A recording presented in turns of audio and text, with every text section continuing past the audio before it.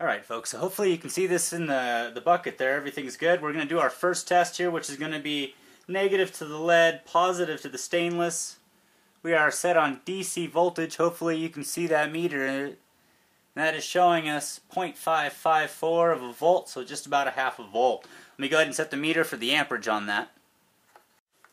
Alright, so this is the milliamp test now. So once again, we're going to start with the lead to the stainless. 2.7 milliamps. We're going to go stainless to aluminum. Almost unmeasurable. I mean, it's just 0.08 of a milliamp. So that's a useless combination. Let's go to the stainless to the brass. That's 0.6 of a milliamp. Let's go stainless to copper. And that actually has a pretty high reading right there. I don't know if I can keep them connected. That's got 1 point something of a milliamp. So that's a pretty good reading for milliamperes between those two. Let's go to the aluminum. Let's go to the copper. Very low milliamperage reading. Let's go brass to copper. Almost zero, and I'm running backwards here. Both very dense conductors, and neither one of them. Yeah, look at that. Almost no amperage whatsoever off of that. Alright, so we'll go copper to lead very quick. And the copper to lead has got very little amperage. So once again, the highest milliamperage is stainless to lead. If I can get a good connection right there. With 2.7 milliamps. And the next closest is our brass to the stainless with 1 or under 1 milliamp. So there we go. It's actually just dropped down quite a bit. So we're looking about a half a milliamp.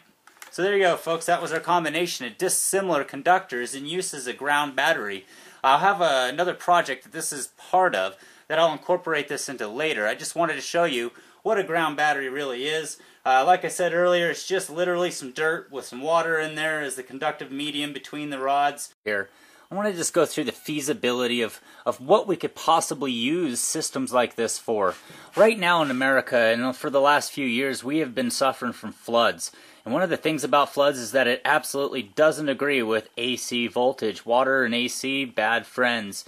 But DC and water get along just fine. And in fact, what you're looking at here is basically a small-scale representation of a flooded town. If I had little buildings in there, let's say these are the flood waters from a river, and I have a pre-set up ground battery bank throughout my town to, let's say, keep a telecommunications network open, or backup DC power to people's houses for very low amperage use, for a breathing machine if you've got sleep apnea, an oxygen machine if you need oxygen, or other medical needs.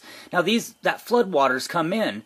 Now that system is inactive most of the time, or can be used whenever a rain is there to charge low voltage backup systems. But that flood comes in, man, that system turns on automatically. DC low voltage LED lighting throughout the town could turn on. I mean, that would be a huge help for our communities during these disasters, let alone the communications lines being kept open like the old telegraph systems were. This was how they powered our telegraph systems in the United States, was banks of ground batteries. So this is just something I'm looking at. How big would it really need to be? What metals work the best? What's my amperage and voltage readings? And how big would it need to be to power a town's needs? We're not talking refrigeration or main lighting. We're talking backup emergency needs. As we get this going, and as I see the final results from this project, we're going to try to see, on paper at least, I'll give you a representation of just how big it would have to be for an average size, let's say 50,000 person community. Right now you can see we've definitely jumped over now the 9 milliamp range, and we are still on the uptick. So we are definitely going to see 10 milliamps at that half a volt range. So this is pretty exciting. I know that doesn't seem like much power, but when you actually consider what I've got here and how little that really is, and how simple, a few rods of metal. Now we can exclude this. That's just providing higher amperage the lead is. We can actually use the stainless and the brass, and we'll have a little lower amperage, but the voltage is higher, and the effect to our environment obviously would be much lower. Alright folks, we're at the end of the night here. I'm losing light quick, so I'm going to do this fast. What we've been able to get up to here is 10.21 milliamps. And at that range, to get up to 1 amp will take us 100 couples of these dissimilar conductors. To get that 1 amp up to 24 volts, or up to 12 volts, I'm sorry, we'll take 24 couples times that 100 couple. So we're looking at 2,400 coupled together ground battery rods to achieve 1 amp at 12 volts. Now let's say we needed 10 amps. That is 24,000 couples of these dissimilar conductors to produce 10 amps at 12 volts. Now it sounds like an awful lot, but if you think about what we can actually achieve in diameter, these don't need to be very big around. So 2,400 at 1 amp's not a lot of power, but let's say you are getting 1 amp at 24 hours a day.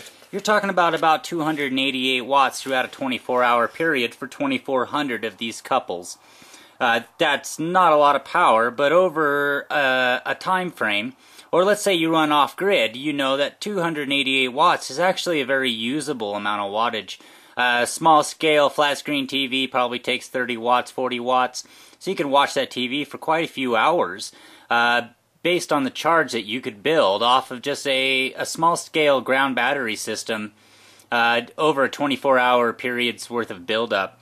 Now if you were up to the 24,000 couple marker here with 10 amps an hour, you're talking about 2,880 watts every day that would produce.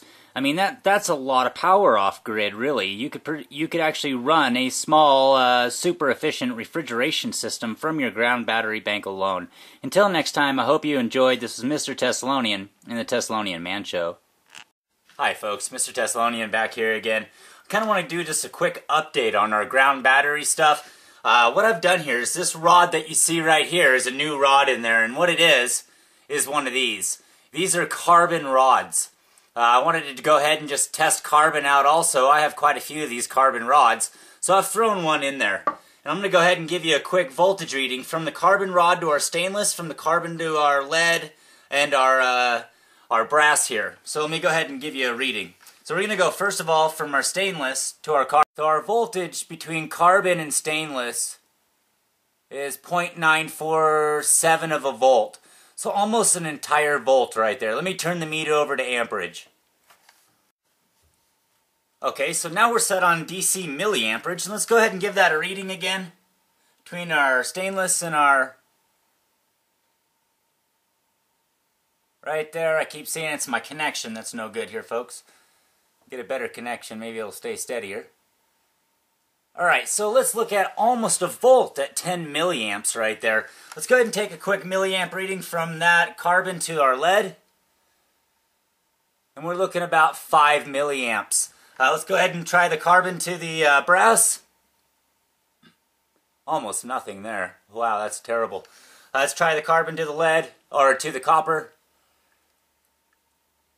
Nothing. And one over here to the aluminum. At least there's some kind of milliamperage here at the aluminum between that. Now let's go back to the stainless. Bam, 10 milliamps. So that's 10 milliamps at almost a full volt between our stainless and our carbon rod. Let me go ahead and turn that back over to DC voltage real quick, and I'm going to show you the rest of the voltage between the carbon and the rest of those metals. Alright folks, so I have that meter now set at DC voltage. What we're going to do here is do a quick test between all these metals and that carbon rod. I've been moving all these around a little bit, pushing them down as I test. Anytime you move them in the dirt loses a little bit of the contact around the outsides of these, and it actually will drop the voltage a little. But let's go ahead and take from carbon to our lead. We're looking about a half a volt. Let's go carbon to copper. Wow, that doesn't look very promising. Let's go carbon to brass. Once again, not at all promising. Let's go carbon to aluminum. Well, at least aluminum showed a third of a volt. And let's go carbon to stainless here. There we go. Alright, so carbon to stainless is showing 0.903 of a volt, so almost a complete volt. So that seems to be carbon and stainless seem to have the highest potential for creating current out of any of these conductors that I've tried. Now, there's obviously things like zinc and other conductors that can still be tried in this, but right now, out of easier to find conductor materials than zinc, zinc's not the easiest thing to find in large quantities, copper, stainless, things like this are a lot easier. Now the carbon isn't going to be quite as easy. Carbon can be found inside of certain batteries and other things. But that is actually going to definitely be our best setup. Or you got to think, you know, stainless and some carbon rod, that's pretty neutral materials. I highly doubt there's a lot of pollution created from those two materials. Alright, so real quickly here, I want to drop in a second carbon rod into this whole mix. We're going to throw that carbon rod right there. Let's go ahead and push that down into that soil. Alright, so we've got a second carbon rod. Now, I want to do a test here, and I don't know what this answer is going to be, but let's do a test between these two carbons. Oh, well, it does say 0.5 volt. I do have it hooked up in reverse for some reason. Why would one carbon give a better result? So it does say 0.5 volt. Now, let's see if changing the distance between... Wow, look at that, folks. Changing the distance between the stainless rod and the carbon rod improved our voltage pretty dramatically. If I'm not mistaken there, that's 1.389 of a volt. That's a pretty substantial increase compared to 0.9 of a volt this far away from our stainless steel rod. So by incorporating this carbon rod much closer to our stainless rod here, we've increased our voltage quite dramatically. Let's take a quick amperage test of that. Alright folks, so we have that set on DC milliamps, and we're going to go ahead and take another reading from this and see how much different our milliamp reading is. Holy cow, look at that. Okay, so let me go ahead now and do the math on what that milliamp reading with the voltage we just saw is going to give us for wattage at a certain amount of these couples together. Alright folks, so here's the end of the ground battery video just to give you an idea of the numbers that we're looking at to combine up to both 1 amp and 10 amps with the numbers that we just saw with the carbon and the stainless steel rod. First of all, it would take 8.7 combined couples of those two dissimilar conductors to equal 12 volts at that voltage range. Now you're going to have to multiply that times 50 to get 1 amp. So that's going to equal altogether 435 combined couples of those two dissimilar conductors for 1 amp an hour. Now you multiply that times 10 and you're going to be up to 10 amps, which is 4,350 combined couples of those two carbon and stainless steel rods. That'll actually give you that 10 amps an hour, 24 hours a day, until both of those rods have basically corroded down to no longer usable, which will probably end up being the stainless before the carbon. Until next time, hope you enjoyed. This is Mr. Teslonian and the Teslonian Man Show. Hi folks, Mr. Teslonian back here again. I'm working on our earth batteries, and right now what I've done is built a couple cells. These will actually be individual cells that all you have to do is leave them dry until you need them and add some water to them. What we have here is our smallest one of these. This doesn't work all that well. I was just testing it out to see how many times I can interlay metals inside of each other. So we have a copper, a stainless, and a copper. And each one of them's got an insulator between them and a little bit of dirt smashed down in there, keeping them all separated from each other. You add a little water to this and it does produce about 1/3 of a volt, which is not very good, but it also, you know, for the size, it's not too bad. What we have here is we have a brass rod. Hollow brass tube here is the outside of the case, and inside of that what I have is one of our carbon rods. That has actually just got some styrofoam to keep it from electrically connecting with the outside edges of that brass. And what we're going to do here is activate both of these cells, this one and this one, by pouring some water in here over the top, letting it drain down. Inside of this I have soil. Same soil we showed in the bucket as our earth battery test. So I've just basically taken a styrofoam ring that keeps this from touching the outside edge, put that down all the way at the bottom to keep it down here at the bottom, filled the rest with dirt, and put one more of those at the top. That way it's all just suspended away from the outer ring. We're going to add some water to that in a minute. And what we got here is our stainless rod, which I believe is really steel covered in zinc. I can't remember, it doesn't have the tag on it, I can't remember what blue meant. If somebody out there give me if you remember what it is, give me an idea of what the blue was. Is that zinc coated steel, or is that actually stainless? So anyways, what we have is the same thing. Basically we have a piece of styrofoam in there. Once again, all the way down at the bottom again, holding this out from the outer edges, keeping it from coming in contact. One down here at the bottom, then we filled the rest full of earth, and one more little plug at the top here. We've siliconed the bottom of these all shut so they'll hold the moisture in them, which should do a pretty good job keeping our battery cell up and running. So let me go ahead and set up the camera, and we're going to add some water to that, hook the meter up, and watch the voltage and amperage grow. Alright folks, so this is the final test for the night of our individual cell earth batteries. So we're going to go ahead and test our first cell here for final voltage. We're at quite a high voltage, over half a volt. Let's check our second cell. We've almost got to the half a volt mark on our second cell, which is producing much higher amperage. So let's check out our amperage on this. Okay, so we're set on DC milliamps. Let's go through and test our first cell for milliamperage. Very similar to what we started with, but our half a volt with that 11 or so milliamps is not too bad for an earth battery made out of very simple materials. Wow, that spike at the beginning was in the 40 milliamp range.